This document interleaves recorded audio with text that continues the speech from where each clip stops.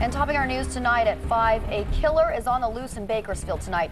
Bakersfield police say a man is wanted for killing two brothers in southwest Bakersfield last night. And we have team coverage of the double murder, starting with 23 ABC's Chris Ornelas, who is standing by live at the scene. Chris?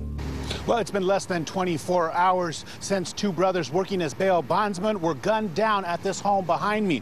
Now, police have arrested one man, but they say the man who actually fired the fatal shots is still on the run. The quiet of this southwest Bakersfield neighborhood was shattered at 6:30 last night by gunfire. Police say 26-year-old Stephen Stewart shot and killed 23-year-old Brandon Sims and his brother, 26-year-old Zach Sims. Investigators have been able to determine that Stephen Stewart is responsible for both the murders. The brothers were working for their family business, Bad Dog Bail Bonds. 23 ABC spoke to a woman at Bad Dog. She confirmed that both brothers worked there and were killed on the job last night. The woman says the victim's father is devastated by the deaths. People who live near the scene say they are saddened by the murders. This neighbor asked us not to identify her. I'm very sad for their families.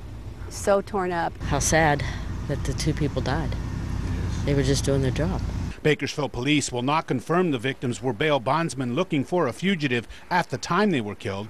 The woman who answered the phone at Bad Dog said Zach and Brandon were both graduates of Ridgeview High School.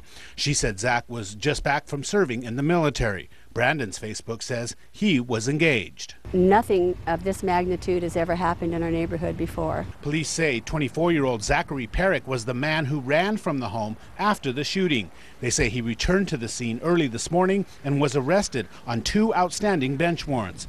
Police say Perrick does not face charges for the shooting. They say the person who killed the Sims brothers is Stewart. Police say he is 6'2", 190 pounds. People who live in the neighborhood are stunned. I could not believe it. It floored me. I was so shocked. Now, police say that Stewart is armed and extremely dangerous. If you see him, call 911. Reporting live in southwest Bakersfield, Chris Ornelas, 23 ABC.